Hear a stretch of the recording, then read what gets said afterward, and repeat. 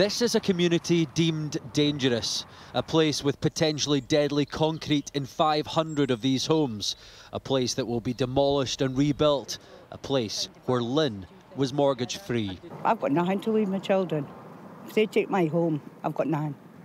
It all went into that home. It is hard. This area of Aberdeen is the UK's biggest doomed housing estate linked to RAAC, and residents here are questioning what the authorities knew. You knew when you sold off these properties from the beginning what they were made of. You maybe didn't know the short lifespan of the RAAC at that time, but you certainly got reports about it later on. Officials here in Aberdeen did not want to speak to Sky News, but said they were offering the current market value for these homes. But it's thought there are more than 2,000 properties across the UK in a similar boat. And it's becoming apparent there's a postcode lottery of compensation depending on where people live. Campaigners say it's time for parity.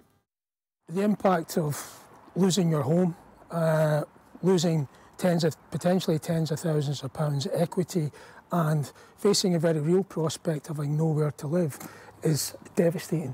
John could be offered half what his house was worth as residents rally around the prospect of possible legal action. When they did some renovations on this about 12 years ago, they put plasterboard underneath the RAAC panels so you can't even see them. The only thing I can look to gain out of this is get fair compensation for the position the council have put us all in, because this is the council's fault. They were at fault here, and they can look at the laws any way they want. Ultimately, they sold property that basically wasn't fit for purpose.